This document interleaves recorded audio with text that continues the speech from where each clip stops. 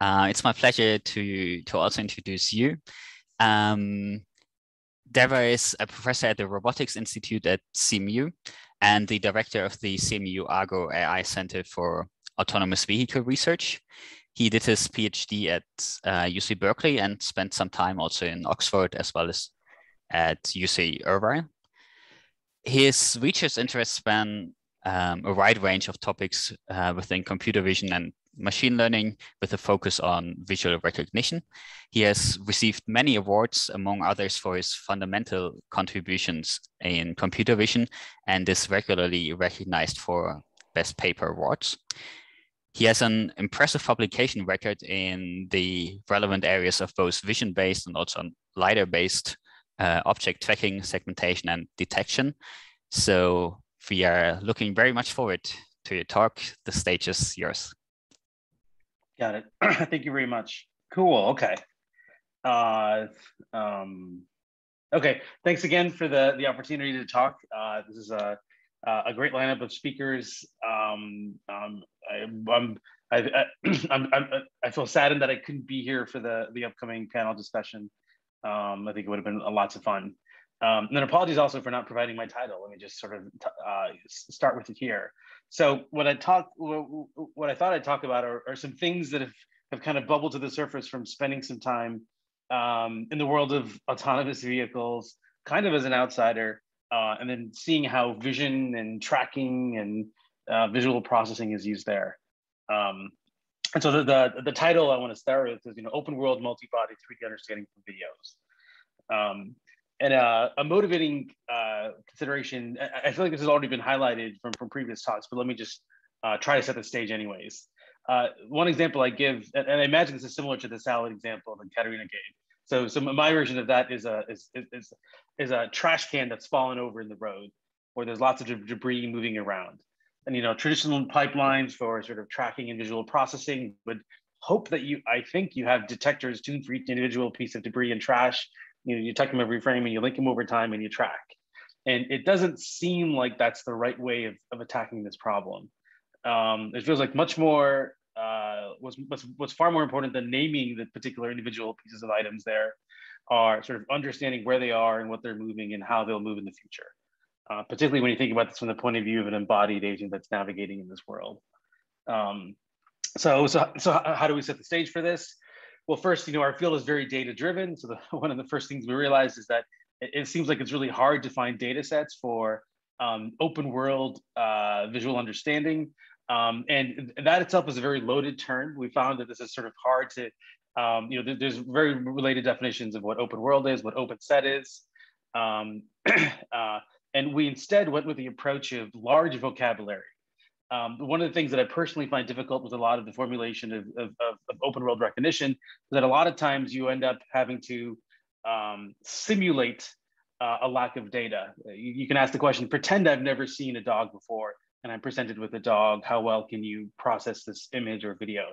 And somehow that feels kind of artificial to me because I have seen a dog before.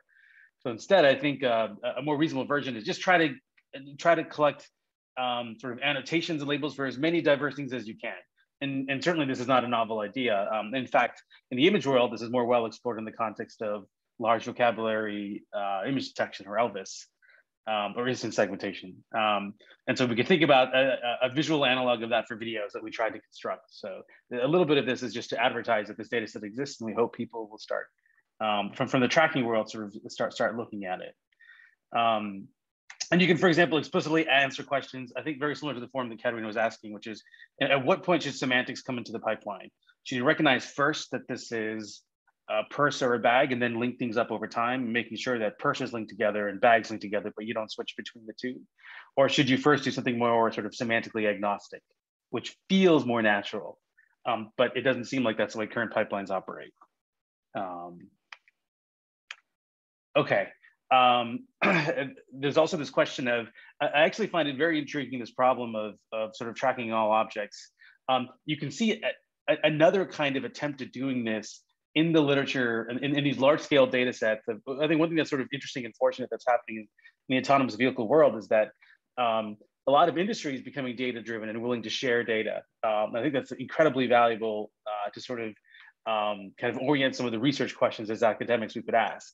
So for example, one of the really curious things that happens in industrial settings is you actually come up with very generic category names.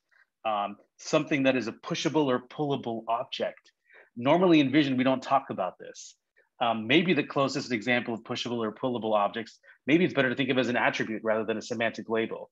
But it turns out this is actually what some of the things that you try to label in an industrial setting, because you really want to know if something can move and how you might interact with it as an embodied agent. Ironically enough, all these red things are ignored in current benchmark data sets because I guess there's too few of them. And this also seems somehow the wrong way of formalizing the problem. So I don't think that you're absolved of the need to recognize strollers because you didn't happen to collect a lot of them in your data set. In fact, it sort of feels like it should be quite the opposite. You should try to work extra hard on finding strollers and tracking them. Okay, so sort of setting the stage for sort of open world a little bit. And there's actually a recent piece of work in ICCV that we have that I wanted to sort of get back to. But first, I wanted to talk about sort of two mechanisms that we end up using to try to achieve a little bit more of this open world processing of video sequences. And so one very, I think very kind of salient observation is that this is one reason that 3D seems to be so nice. And I think this is one reason why 3D sensors are a first-class citizen in this world, because just by measuring depth using a LiDAR point cloud, you can tell that something's in front of you. You can tell that an obstacle is there. And you can do obstacle avoidance. And so that's one of the incredible benefits of geometric processing. And this seems to give a very strong argument for thinking about video processing in this sort of setting purely from using 3D as a first-class citizen. But I wanted to give almost a contrasting view of that for a few slides. And that is, something I've always sort of wondered is, okay, how are people able to navigate? And in particular, how are we able to steer things moving at 60 miles an hour? Which from from a biological perspective, you could argue there's no reason we should have evolved to be able to do that. We're able to do that. And for that matter, how is a rodent able to navigate? How is a fly able to navigate? It seems like, I don't know if it's actually doing precise metric 3D reconstruction. I don't know if while I'm driving, I know the distance to a corner of a wall or geometry. So if you kind of look at more of the human and biological literature, there's a lot of emphasis just that motion plays a very central role. And I find this to be super sort of interesting and inspiring, and somehow less explored in the video setting for video, let's say video object tracking. So in the world of motion, what I'm visualizing here is you can imagine that if you really want to make that a first-class citizen, maybe the first thing you do is you take a video sequence and you compute motion estimates.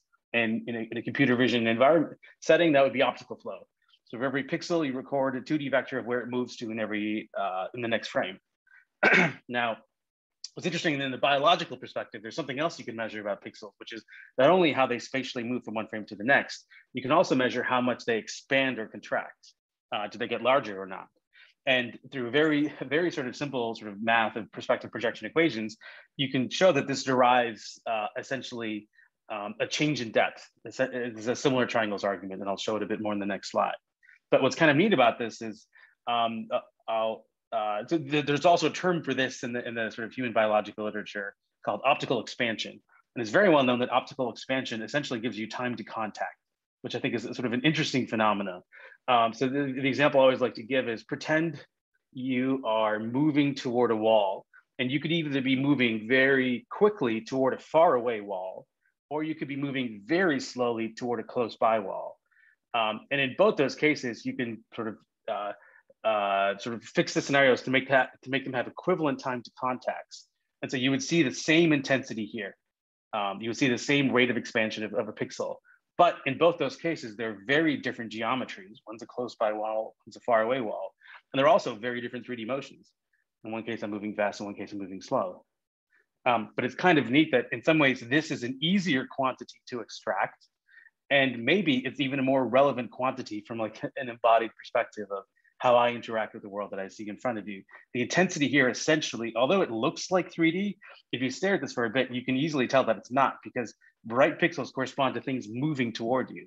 So in fact, 3D things that are moving away from you look darker because you have a longer time to contact. So one thought is that maybe we can actually think about this as as a first-class citizen for low and mid-level sort of visual feature extraction. We already think of depth as a very important first-class citizen. We already think of motion as a first-class citizen, and this seems to kind of live in between those two.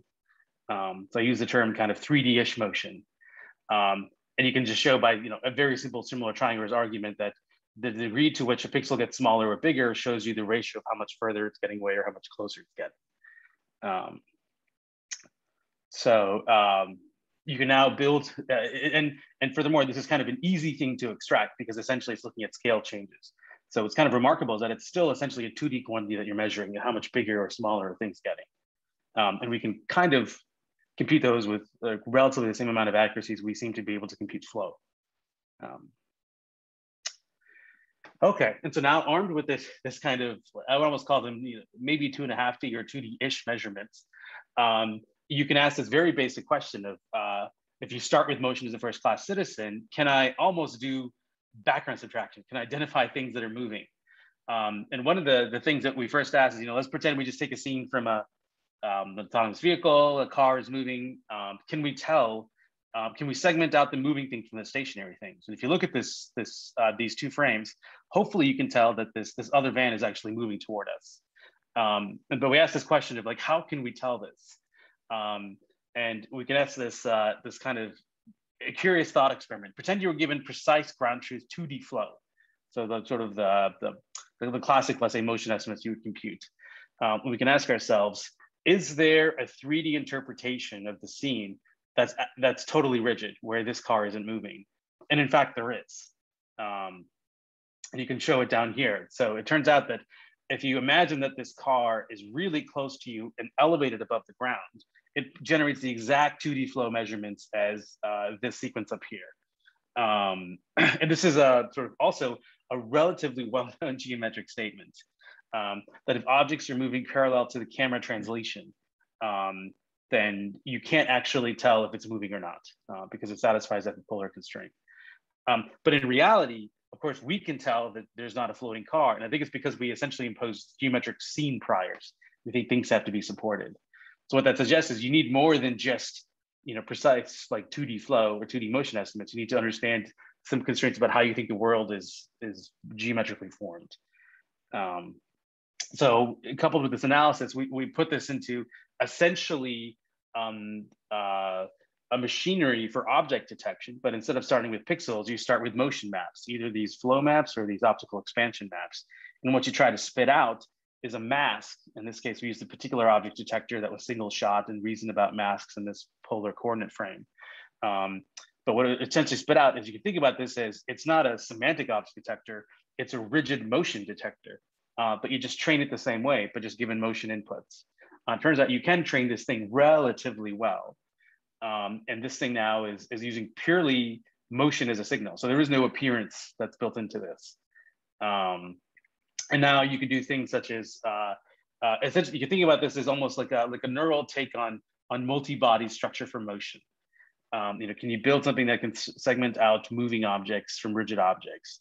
And something that I didn't quite realize is you might think that this is an easy task to solve, but it turns out it's incredibly hard and incredibly important to do. And one reason why is, if you can think of a case where there's a parked car and it's just starting to move. So it was parked before and now it's moving. So at some point it's moving infinitesimally slow. So the difference between it moving and not is, arbitrarily small, but there's a huge impact in terms of the resulting behavior that the embodied agent should do. Because if there's a parked car, I can go by it, but if it's moving, I might have to stop. So it becomes incredibly important to tell these very subtle motion differences between stationary versus parked. So things like the analysis you showed a couple of slides ago turn out to be important and useful for that distinction. The other thing it helps you with is that, of course, this thing is just based off of motion. So it's not trained to find particular semantic categories. And it can do things like, you give it arbitrarily weird sequences and it can try to segment out things. One thing to note is that this is just using 2 frames. And one of the reasons we try to set this up this way is that we kind of try to come up with this, what is the minimum amount of information needed to do motion-based object detection? And so we almost needed at least 2 frames to generate a motion signal. But clearly, if you actually want to integrate over multiple frames to get more stable interpretations of the world. And I'll show that in just a couple of slides as well. So some follow-up work that we had in that direction. But one of the things this can do, for example, is let's say you have a video of someone riding an e-scooter, which is becoming more and more popular. We might not have had enough data to build up, special purpose detectors for these.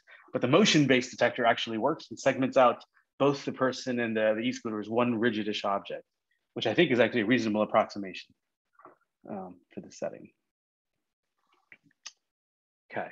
Okay, and so here's here's kind of this fun application of if you take these sorts of tools that can build out decent correspondences over pairs of frames, and now how do we come up with some sort of consistent interpretation of the 3D scene? And here's a body of work that's very much led from a particular student, Gengshen Yang, where the way that the tools, essentially the approach that he developed of coming up with a consistent interpretation of the scene is building a deformable model for the dynamic objects in the scene.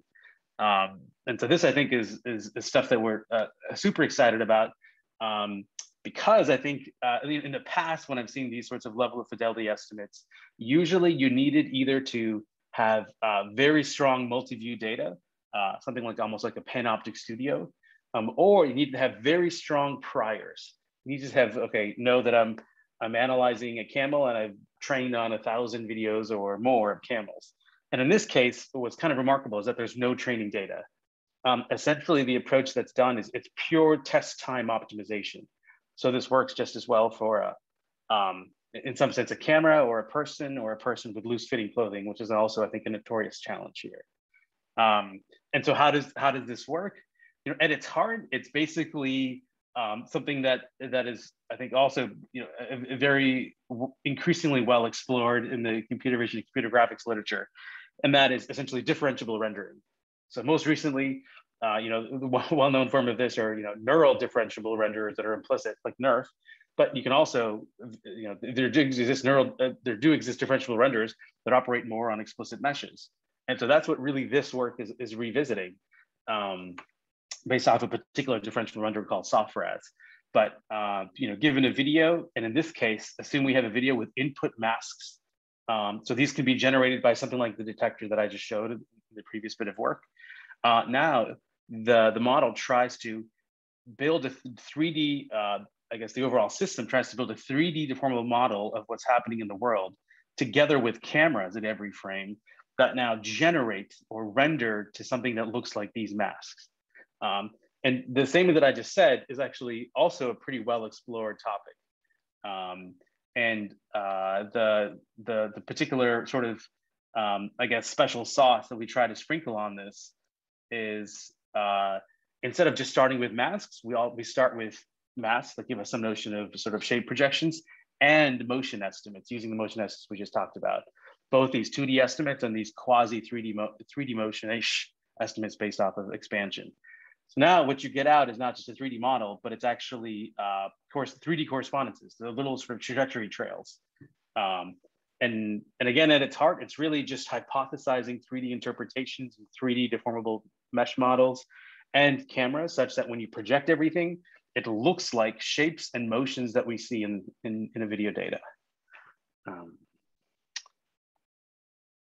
Okay, I could talk a little bit about sort of the things that go into this that made this work. And maybe I'll just sort of, if we have like 10, yeah, maybe I'll just give a little flavor of what I think is some of the unique things that Gengshen developed that helped. So one is, it turns out in all of these sort of neural synthesis models, it seems like estimating cameras is extremely crucial and a sensitive like linchpin.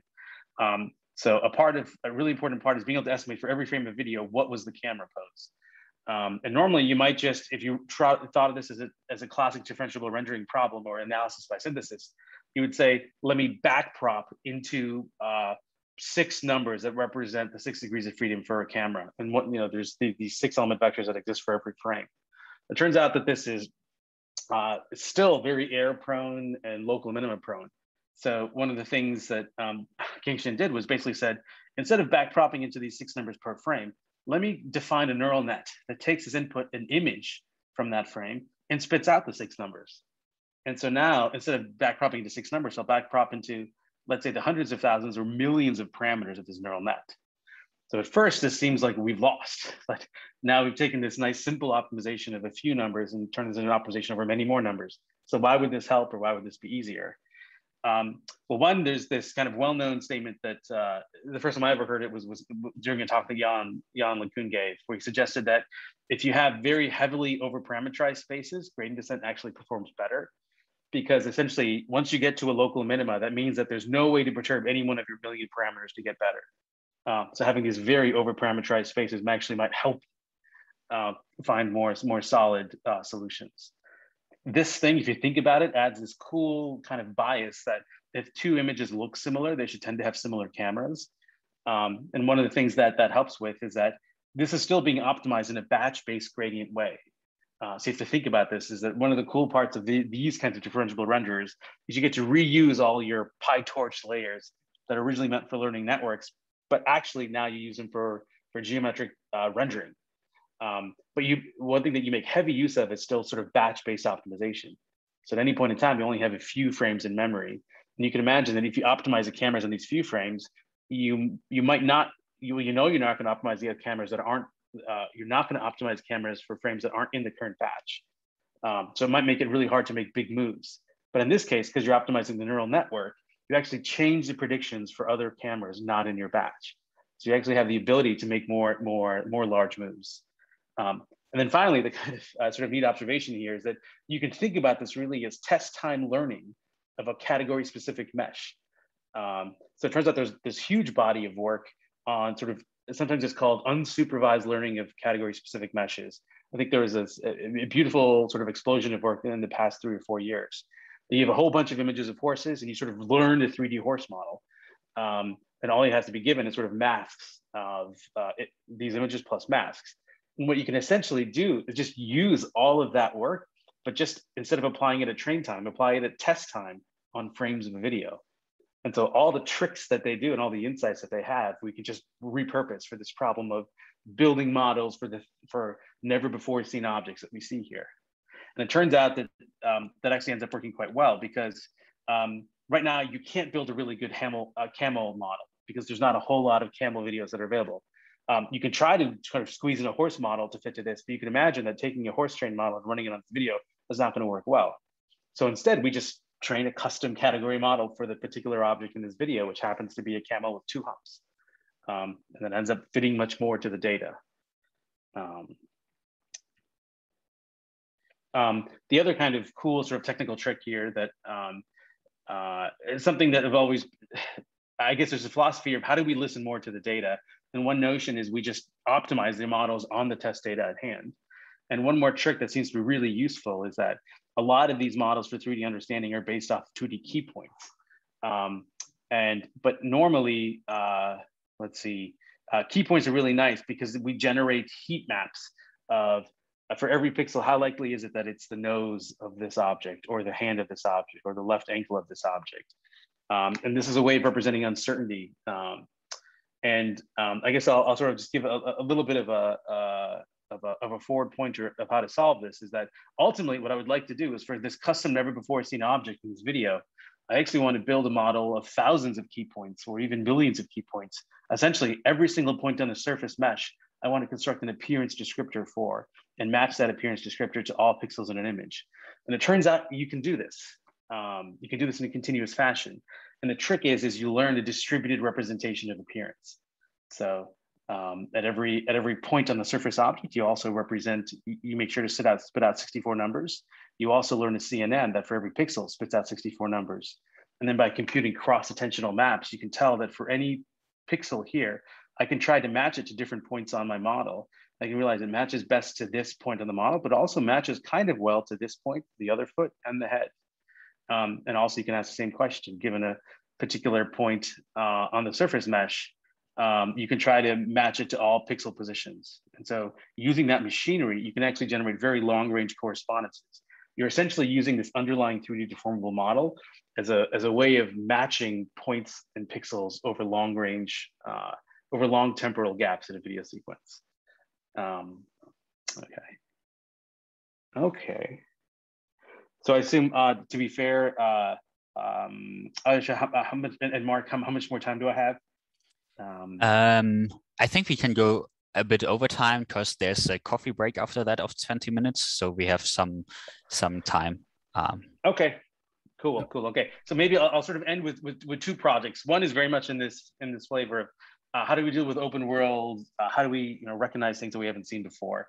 And so this, I just can't help but do shameless plugging. So this was a paper we had in ICCV that ended up winning the honorable mention. So I thought it'd be cool to talk about this, just because I'm sort of excited to. And it very much deals with the question of how do we deal with, how do we recognize things that are in the open? And unfortunately, it's not specifically tied to video. This is actually looking at things in the image context. But let me try to give you the 2-minute sort of high-level summary. So the question that we tried to answer here is, how do we find pixels, objects, or even sensor frames that are outside our training set? And why do we want to know this? Well, in a very real sense, this is important for making a safety case. If you're going to run this on a safety critical system, you sort of have to know, how often do I see something I've never seen before? It can also be used actually for embodied actuation. So you might say, well, right now at test time, when I'm running this in the real world, I'm encountering a scenario I've never seen before. And so I don't trust my predictions. I should pull over and stop. And finally, another thing you might want to do is, I still want to maybe use this almost within some active learning loop. So if I have training data that I can understand is really different than my existing training set, maybe I'm more likely to sort of want to add it in. So this problem is by no means new.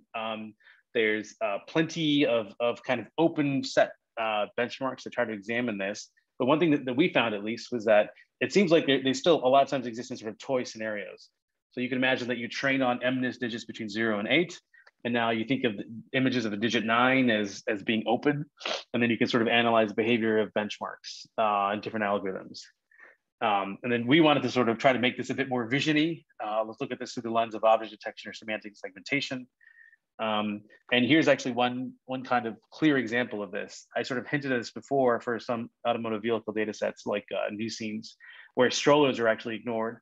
And this is not a rare occurrence. So cityscapes, which might even be more of a mainstream data set that the broad vision community uses, also treats stroller pixels as ignored.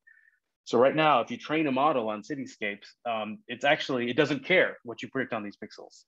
And in fact, if you take a state-of-the-art model and state-of-the-art segmentation model and run this, what it ends up thinking that ends up predicting the stroller as a motorcycle. And at first blush, you might think, well, that's not such an offensive misclassification, but actually it could be, because a lot of times you use these semantic labels to change how you think these objects will behave in the future, the speed at which it travels, the chance at which it can be sort of volatile and turn on a dime. And that changes the way you move, react to it. We all know that if you do see a stroller coming across the road, you should have an incredibly large safety margin. Okay, so right away, so we thought, okay, can we just turn this into a problem? It seems like we don't actually have to, like this open set problem is already there in cityscapes. It's just people haven't formalized it. And that was essentially one little step. We said, okay, we don't have to sort of invent a problem where we never saw the digit 9 before. The current data sets we have, this is already an existing challenge. And the philosophy we took is actually pretty simple. And again, this has been well laid out before, which is essentially, if you look at a new image or a new pixel or a new patch, and it looks different from something you've seen in your training set, then flag it. So, let me just sort of move on from there. Well, okay, I'll just sort of, I can't help throw out one more controversial claim just to make this fun. You can ask yourself, how should a safety critical ML system behave when it encounters something that it's never seen before? So one thought that it should the example I give is, pretend you've trained a model on different diverse weather conditions, and now you test it on a weather condition you've never seen before. So maybe you've trained it on sunny days and rainy days, and you test it on hail. So the model's never seen this kind of weird texture and noise. And so one thought is that, well, hopefully you want your model to generalize to hail. And so maybe one way of doing that is it computes features that are invariant to these changes. So maybe for some reason the hail image looks like a raining image. And then, the model says, I know how to predict things on a rainy image. I should just keep going. But the other thought is it should raise a flag. But in order to do this, it seems like you would actually need features that aren't invariant to these appearance changes. You want features that are sensitive to these appearance changes, so you can tell, oh, this looks different than what I've seen before. So this line of thinking I always find super provocative, because it almost suggests that safety critical machine learning systems should not generalize. The extreme form of this is the only thing they should do is memorize. And what this says is that this puts the burden on essentially, how do you make this thing work well? You have to construct a rich training set that encompasses all the operating domains you think you should operate at. And anytime you see something outside that set, you raise a flag. So I find this very sort of a provocative perspective, because I always thought of generalization as the key task and the key challenge, and this says maybe not. If you're trying to do sort of open world processing for safety critical tasks.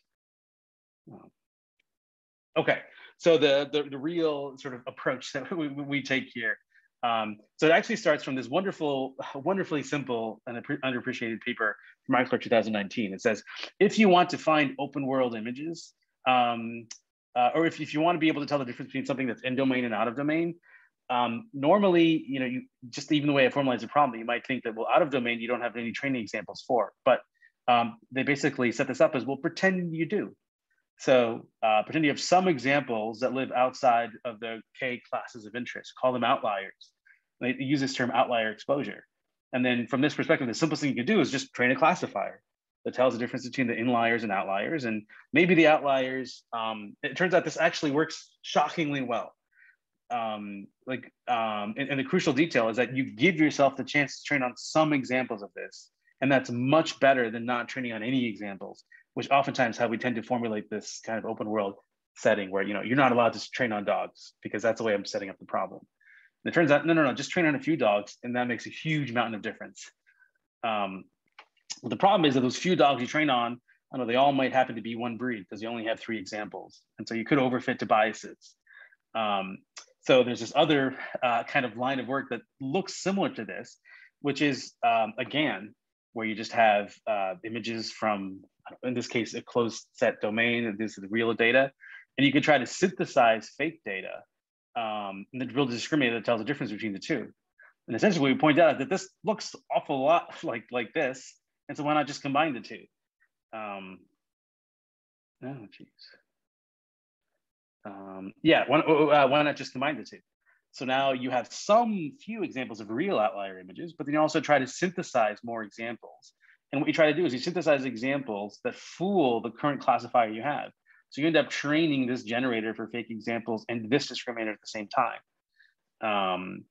And what's kind of, there's a final kind of important detail, which is because the goal of this is, maybe I'll start from this perspective.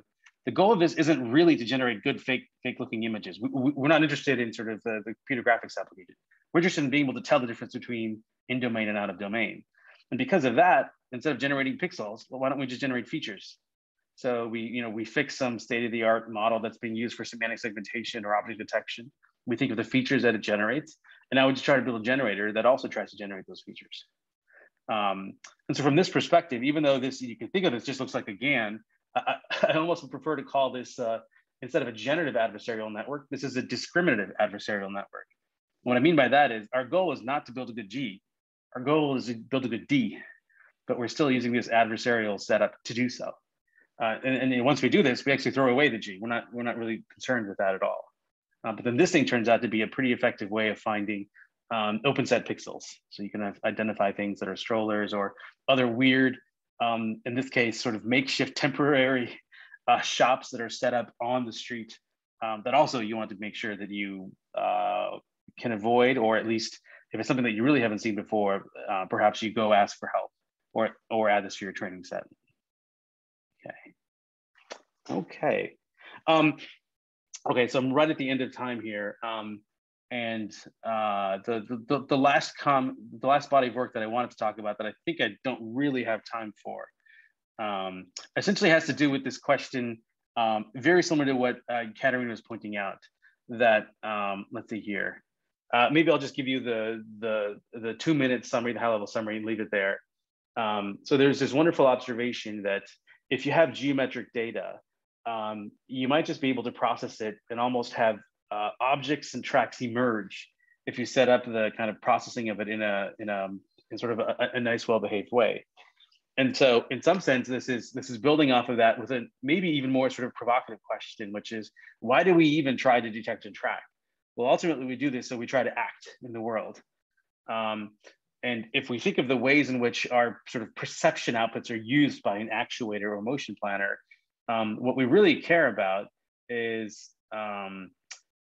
let's see, okay, so traditionally when we think of like stacks for building up detectors and trackers, we have to do a lot of manual labeling of what are the objects and tracks around me, where will they go in the future? But then one simple thought is, we actually know when we look at LiDAR data, especially data that evolves over time, for every point that we see, we actually know that there's empty space between the sensor and that point. So that actually tells us how this object could have moved if the world evolved the same way as it did, how it could have safely moved. So in some sense, the one sentence summary is perhaps you can just directly treat free space prediction as a task that a vision system should output. And what's kind of neat about that is it turns out you can take a free space predictor, which doesn't require any semantic labels, because in some sense, green is all of this empty region. And you measure that just by measuring the depth value. Red is all the manual stuff that you want to label. That traditional kind of object detection and tracking pipelines spend a lot of effort doing. And the one sentence summary is, well, maybe green is enough because it kind of looks like the red. There's a whole bunch of things we don't know about what's happening behind, an occluded wall, but we do know the whole bunch of things that are green, and this becomes free to use. So the essential thought is, how is a planner being used? Well, a planner oftentimes is given a cost map of how expensive or what is the cost of moving into a location. So what we can do is we can say, well, if this moves into a location that we know is occupied, or if it moves into a location that we don't know is occupied because it's hidden, that is a high cost. So it turns out you can actually use this formulation of what's empty and what's not in the future to help you guide where to move. And perhaps the provocative hypothesis is that when you do this as a task, what you also find, this is a very simple task, which is just predict future free space. What you find is that when you predict future free space, object-like and track-like things emerge as well. And so here it's predicting a dynamic scene. So this relates a little bit to Alyosha's question of, it seems like this is able to understand the difference between static and moving things, because it's in the future, it's predicting a whole bunch of things will be static and a whole bunch of things will be moving. And so you can almost think about this as, we like to use the term colloquially, it's almost like a space-time nerf.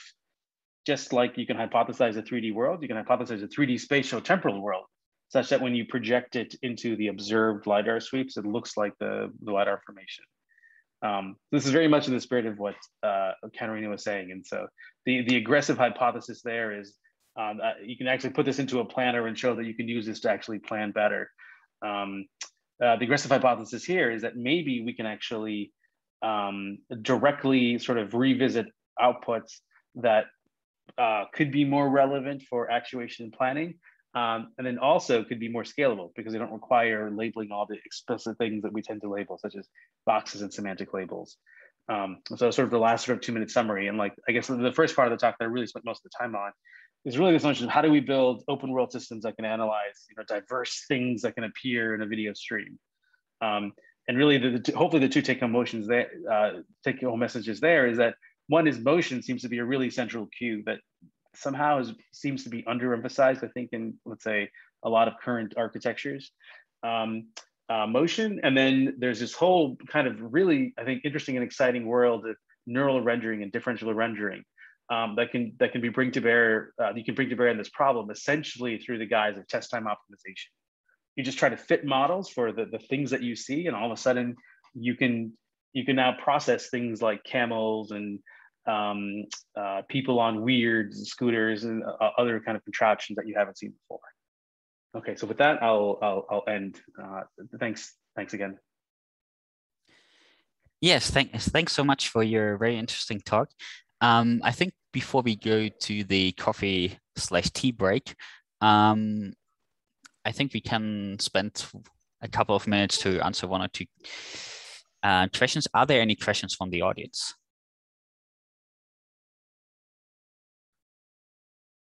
Okay, so, not for now. So let me ask you one. In the first part, you talked about how you can fit these like meshes to the to the object that you observe in videos, given like some initial mask estimation.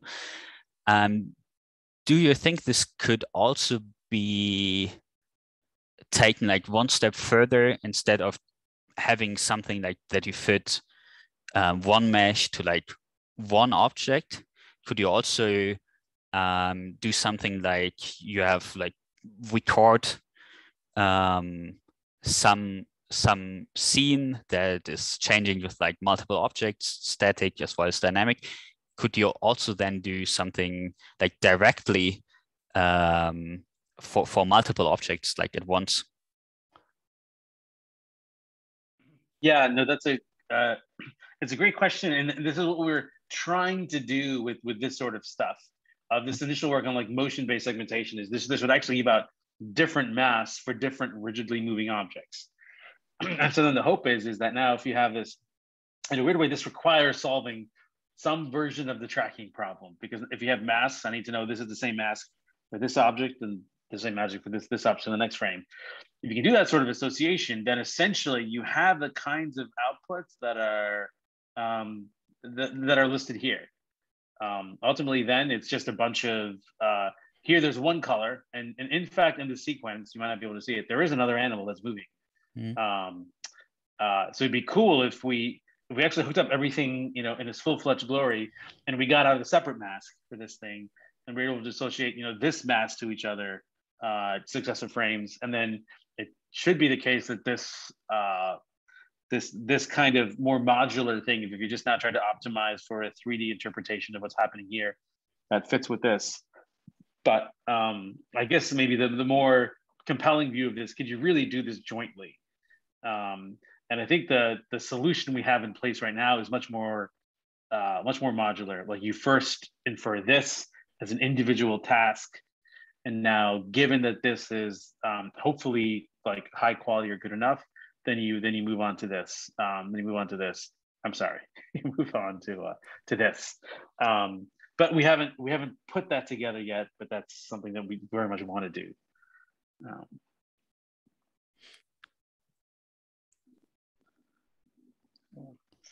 Okay, there's one question from the chat. So if we encounter a sample that does not exist in the training set, then you would just flag it. How does this strategy help us to improve our model? Yeah, also a really nice question. So my sort of dodge answering that question was this thing. So once you flag it, you feed that for labeling. Essentially, that becomes an important example to add. So it's one way to think about this is that I also think that, like in practice, one way to think about this sort of open world processing is that it feels like it should really be part of a continual loop. If you keep learning, and then these rare things that look different than what you've seen before are really important for learning. You should pay more attention to it. And so right now you can imagine, okay, then you feed that for labeling and put it in sort of a supervised learning setup. And then one more provocative thought from the last body of work is maybe you can actually do that without even labeling, if you can really do this in a self-supervised way. So in that world, we argued that if you just have 3D sensor data, you can just use the sensor data as the target.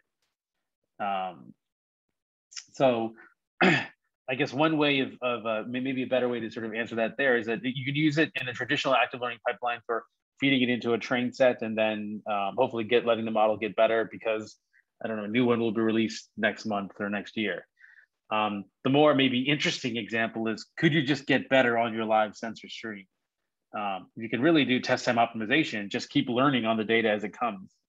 And so once you see something wrong, if you can figure out a way to construct essentially a self-supervised label, then just start optimizing on that interesting thing.